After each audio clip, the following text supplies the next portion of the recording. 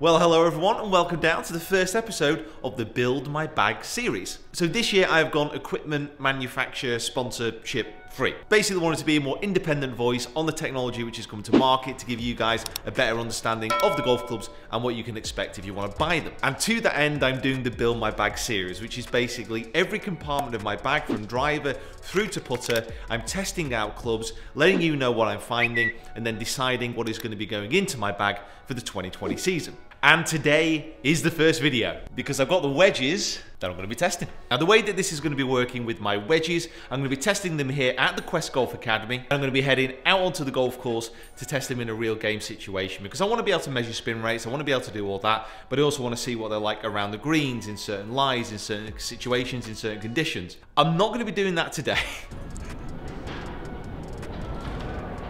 Some kind of storms moved through the UK today. The wedges that I've chosen, they all have different things going on with them, which I actually quite like. So first of all, the Milled Grind 2. The big talking point there is obviously got the raw face and then a finished rest of the club head. So as the face gets wet, as it is exposed to the elements, it gets rustier and rustier, which apparently helps with dispersion of water, impact and spin and all manner of good happy things. I've actually had the Milled Grind 2 wedges now for quite a bit of time, those black ones.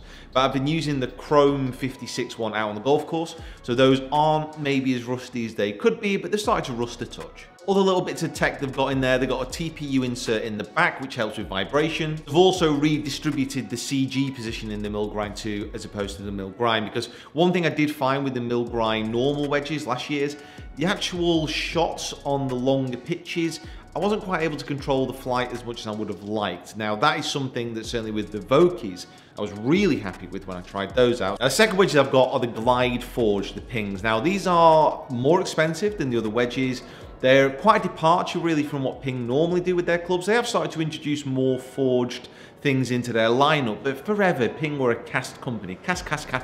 I love the look of these wedges. I think they look beautiful behind the ball. They've got this tour inspired design, but the claims that Ping make in their marketing compared to the other two brands, so Vokey and with TaylorMade, they're just so chilled. So it basically says it's forged, so it's soft. They've got a tungsten weight in there, which adds a little bit of forgiveness. It's got sharp grooves.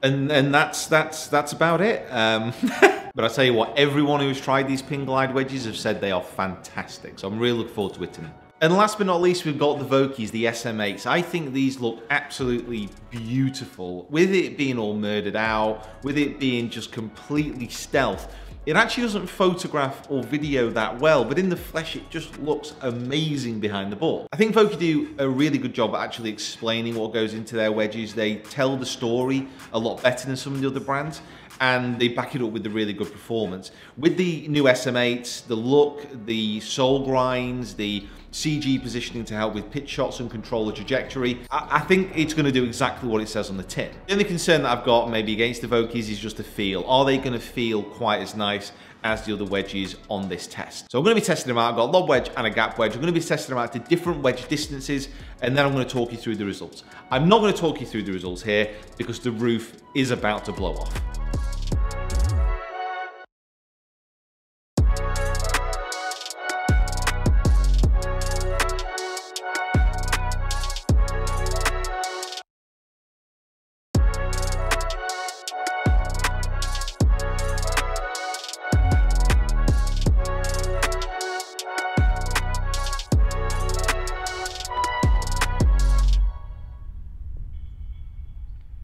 And welcome down to Formby Ladies Golf Club, and it is a beautiful day here on the coastline. Not much wind, getting warmer. It was absolutely freezing first thing, but now it's going to be the on-course portion of the wedge testing. So from different lies, different conditions, just actually seeing what these wedges are like in a real life situation, because obviously on a range you can't get a full grasp, so you need to be playing off different lies, bunkers, etc. And that's what today is going to be all about. By the end of this round we're going to have a decision on which wedges are in the back. Before we get too deep into the on-course stuff, what happened at the range? So the results were actually very consistent over the short shots and the longer ones as well. So both the TaylorMade and the Ping produced more backspin, and it was pretty consistently over 1,000 revs, especially on the short shot. Overall, I think the TaylorMade actually felt the softest. The Ping felt soft, but it was, I'm not going to say underwhelming, but I thought the feeling off the Ping would be a lot better than it actually was. I'm not saying it was bad, I'm just not saying it was amazing. And that's for both the gap wedge and the lob wedge. Now the SM7, it was weird because that felt the firmest,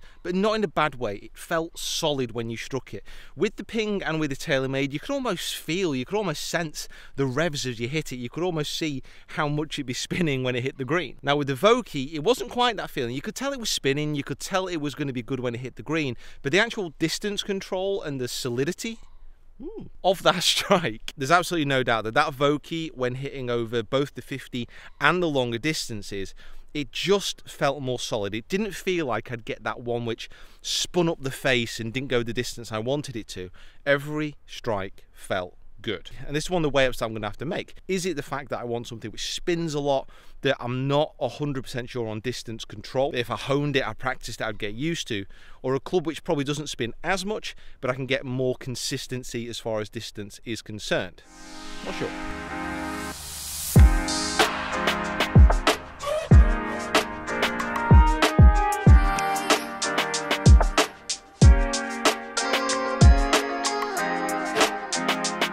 Nearest pin, 120, par 3. If we get a hole in one, those wedges are instantly going in the bag. I mean,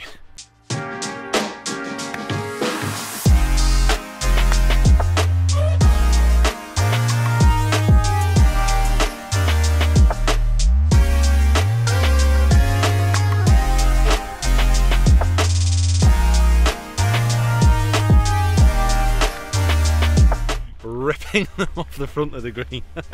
So this for me is the biggest strength of the Vokey. Not an amazing strike. You can see how much backspin it got though, compared to the other two, which pitched about the same and ripped off the front. More spin, more control.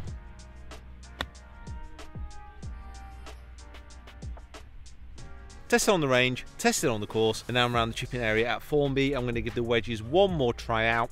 I'm leaning towards the Ping and maybe Ping and Vokey. I'd say I'm leaning towards at the moment. And then the I still don't know. So one of the most important things for me with a wedge, especially off a tight lie, is to be able to get that bounce working, to get it moving underneath. Now I'd probably say that this is Vokey. I think that's the best so far. You see, to be able to slide it underneath like that, that's so easy, but it has ran on a little bit. So is that one of the issues there with the Vokey? Let me just try and land it a touch softer.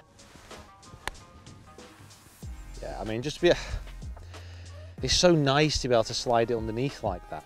I think close behind on looks, but probably just edging it on feel in these Milled Grind 2.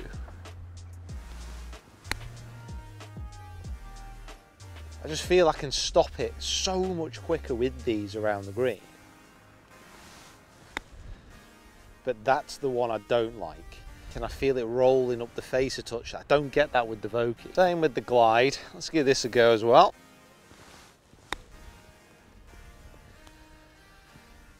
Oh, this definitely get the most spin with these, I feel.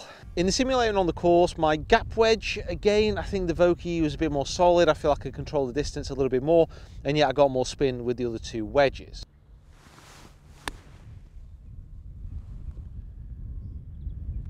Yeah, and just distance control where I want to pitch it, bang on. A bit more stop on that as well.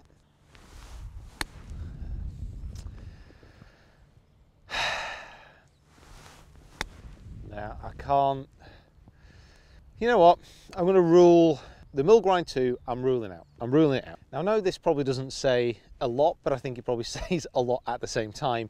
The wedge I always pick up first, the Vokey. It's the one I'm almost trying to make fail. That probably says quite a lot. By the way, don't be concerned that around the green, it's almost a little bit of a lob wedge off. On the course, the gap wedges, they all perform really well. Like I said, the Milled Grind and the Ping span that little bit more. Now I'm going to hit off a down slope. Tight lie, down slope to a tight pin. It's just, honestly, it's so good. I'm that confident over the camera.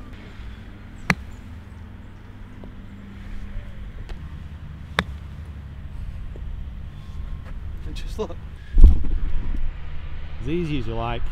And for me, when choosing wedges, you've got to be able to use them in multiple situations, and out of the rough, on the course, off tight lies here, the manoeuvrability and the adaptability of the SM8 was just better. Felt a little bit firmer, or should I say more solid? No, it felt firmer and more solid. So if you're looking for the highest spinning wedge, it's not the Vokeys, but I think if you're looking for a wedge which is more controllable and that you can trust out of all these different lies, then the SM8 is class. So good. Okay, on the drive home, fully decided the SM8s are going in the bag. I think what I might do, depending on the irons that I choose, I might go from pitching wedge, so 48 degree, all the way up to 60. But that depends on the irons that I get as well, how good that pitching wedge is. Couple of things to clear up. The ball I was using was the TP5. The ball is gonna be up for grabs as well this year. And again, that will be going in one of the Build My Bag videos. But also a lot of questions about why I chose these particular wedges. I had to limit it really to a certain number because, let's face it, all the major manufacturers do a wedge, and I can't really be testing 8, 9, 10 wedges. I'd be forgetting what the hell I'm doing. So I had to limit it down to 3. The pin glide I'd never tried before, so I was just really interested. The MG2, the Milled Grind 2, I'd tried previously, but the faces started to rust a little bit, so I wanted to try that out again. And the Vokeys you'd probably consider as the leader in the field. But things like the Callaways, the McDaddies, you think about the Cleveland wedges, you think about Mizuno wedges, which I really like as well. You know, it's a tough one, but the line's got to be drawn somewhere. But what I'm hoping to do with the rest of the Build My Bag series, let's say Callaway, obviously their wedges missed out in this, I'm going to be testing them out in the putters and the driver, for example. So it's trying to find that balance between all the manufacturers. So everyone's going to miss out in one area of the bag. Does that make sense? So guys, get down into those comments below. Let me know what wedge you're gaming at the moment. Let me know what you think about this Build the Bag series. Is this type of review more useful than just a standalone review? Let me know. I'd love to hear your thoughts. And thank you so much for watching. If you haven't subscribed already, make sure you do. Hit that bell icon while you're at it as well. Follow me on my other social media platforms as well. And guys, once more, we'll see you down here next time. SM8s. I'm also going to get them stamped. I'm going to get them stamped.